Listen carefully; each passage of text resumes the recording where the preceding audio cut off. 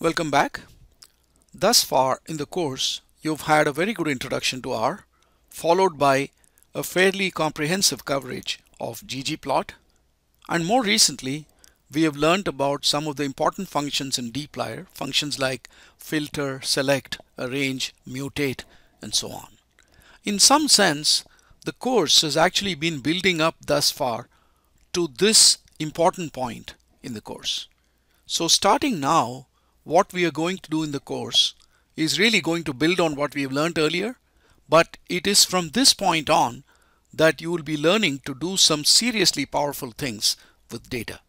So when you're given a very large data set, say 100,000 rows, 200,000 rows, and you want to slice and dice the data, rearrange the data, organize it into forms that are suitable for you to look at different aspects that you want to explore about the data.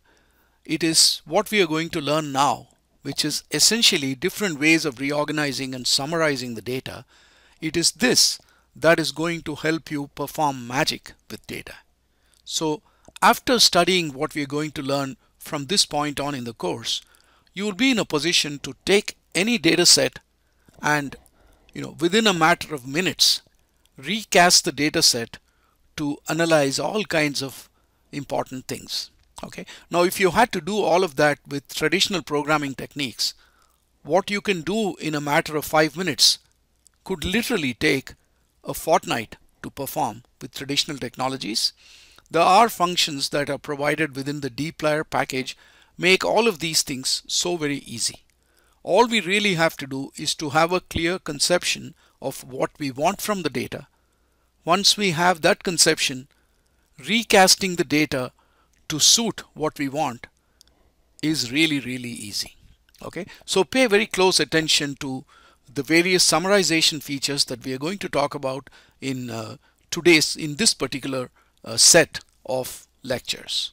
You will find it really rewarding, and I'm very sure you're going to find all of this very exciting. In fact, what we'll also be doing is to take a look at a data set and think about not only what kind of summary reports we want from this, but also what kinds of visualizations we want to generate from that. And what we'll really do is to set up a smooth workflow using pipes, where we take the data and through several stages of piping bring it into a form that we want, and then seamlessly pipe that into ggplot and generate the kind of visualizations that we want. Okay, so we're going to be learning some important, useful, very powerful things from this point on. Okay, after that ambitious introduction, let's jump right into the topic. The first thing we're going to look at is a function called summarise, S-U-M-M-A-R-I-S-E or S-U-M-M-A-R-I-Z-E. You can use either spelling, and I'll be using the latter spelling in all the examples that we look at, but you're free to use the other spelling as well. Both of them are equivalent. Okay, so first of all, let's look at some things that we want to do. Okay, so here I'm saying summarize. I'm using the S function, S variant here, but you could use Z. Flights, again we are using the flights table from our NYC flights 13 package, and here I'm saying mean delay equals mean of departure delay na.rm equals true. Okay, so notice what we are doing here. This is not any of the functions like filter or select or mutate that we looked at earlier.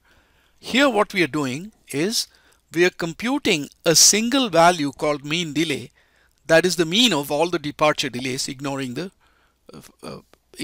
missing values. Okay, so this is a summarization function where the result is based on multiple rows. In this particular case, the result is based on all the rows of the table. So if we execute the code, this is what we get. Now what you have to note here is that dplyr functions, all of them return tables. Okay, so for example, if you do a filter, you get back a table. If you do a select, you get back a table. Arrange, mutate, transmute, all of those functions give back tables, and the summarize function too gives back a table. However, in this particular example, all we are doing is computing one single number, mean delay, which is the mean of all the departure delays, right? So the result is actually just a single number, but still all dplyr functions, including summarize, return to us the result in the form of a table. So here we are getting back a table with one row and one column. That's what it's saying. A table 1 cross 1. One row, one column. The one column is named mean delay because that's what we called it here. We said mean delay is mean of this. So that's why the name of the column is mean delay. And it's got only one row. And 12.6 minutes happens to be the summary, happens to be the mean of all the departure delays in the entire data set.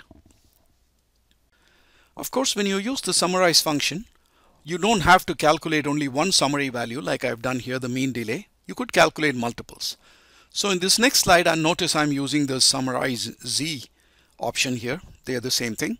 I'm calculating not only the mean delay, but I'm also calculating here the median delay. So I just added one more, and therefore you can expect that the result will have two columns. Of course, it's still going to have only one row because the summary is just one value, but the two columns are mean delay and median delay. And of course, the names of the columns came from the fact that I named those summary values as mean delay and median delay. Okay, so right now what you're seeing is that dplyr, when you use the summarize function, dplyr produces summaries based on the complete data, on the entire data set. Okay, but of course that's a very weak kind of summarization. Often we are not interested just in the overall summary, which is easy to find anyway. You didn't need dplyr to do that. You could have used regular summary function from R itself to do this, right? So the power of dplyr is not required for this, but we have this option called grouping, with which we can cover all kinds of nice and powerful summaries. And we'll turn our attention to grouped summaries, which are very interesting, once we complete our discussion of summaries based on the entire table. Okay, now let's take a look at some other important summarizing functions. So we've already looked at mean and median.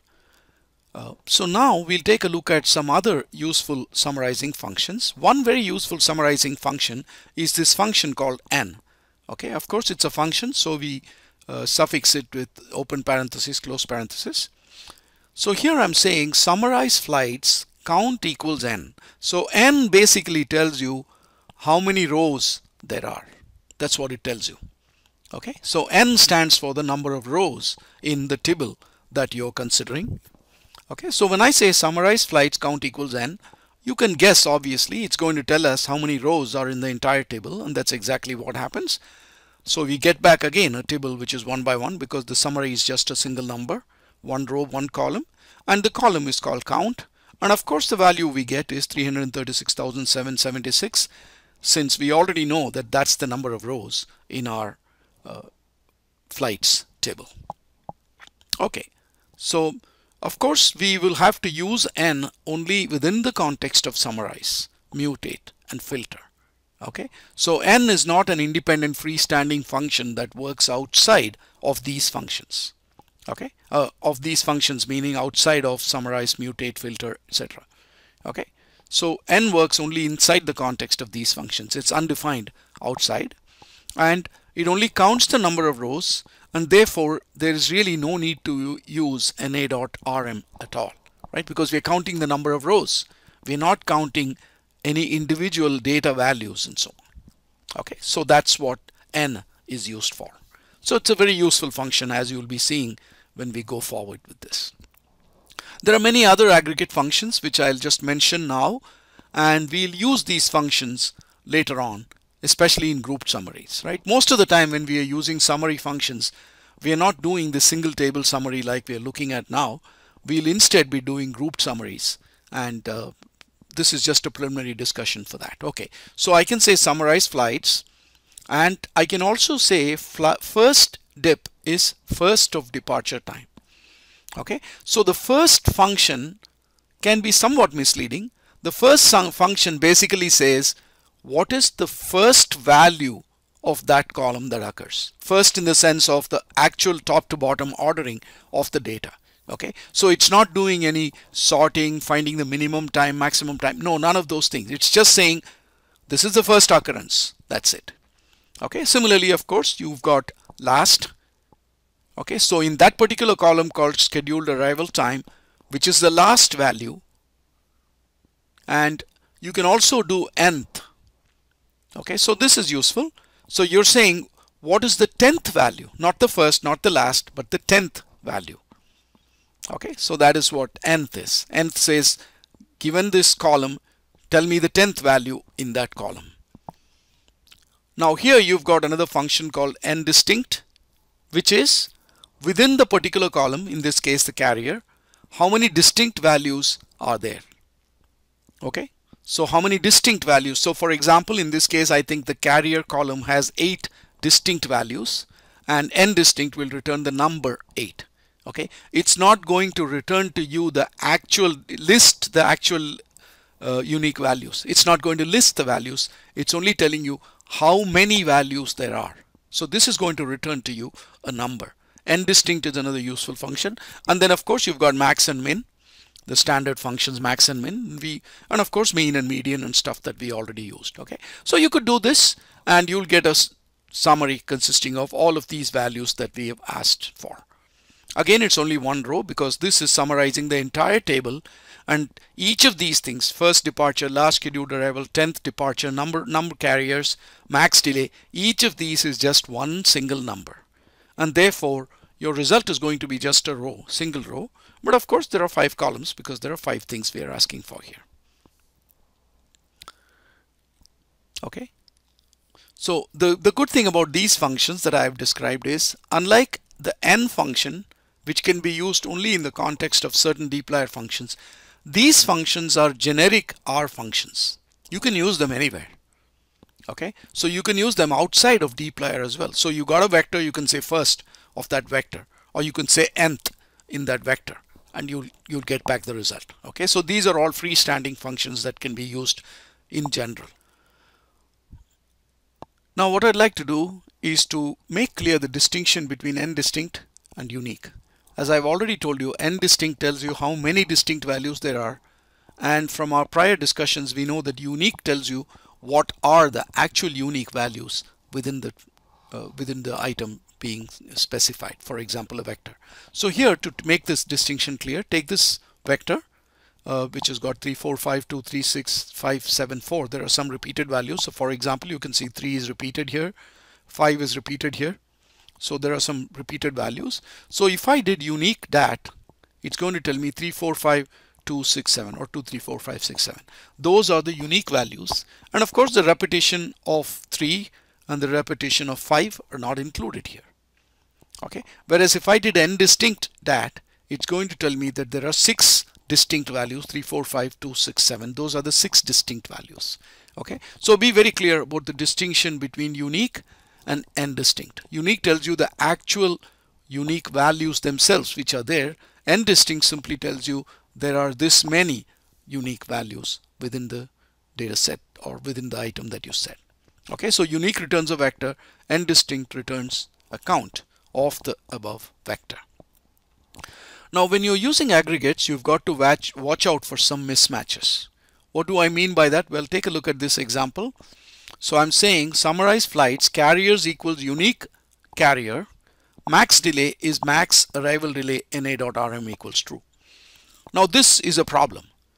The reason being, after all, remember that summarize or any dplyr function is going to return to you a tibble, right?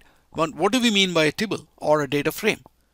We're saying it's got rows and columns, and every column has to have the same number of values, right? So if I have a data frame with 10 rows and 3 columns, obviously each of those 3 columns has 10 values, right? So each column has to have the same number of values.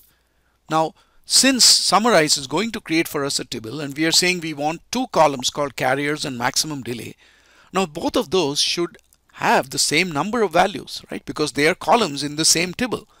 However, when we say carriers is unique carrier, we already know that unique is going to give us the actual unique values. So this is a vector of size 8, and max delay is just a single number, which is in other words a vector of size 1. So there is a mismatch, and this will give you an error message, right? So it's saying error in summarize, column carriers must be length 1 or a summary value, not 16. Okay, so this is not 8, it is 16. There are 16 different carriers in this. Okay, so it's telling you that both of these should have the same length, but they're not, and that's a problem, right? So be very careful when you're doing aggregate queries with this for this kind of mismatches. Just be alert to them. Again, just to be sure we got it very clearly. So this max of arrival delay, so in other words, max delay is a column with one value, and carriers is a column with 16 values.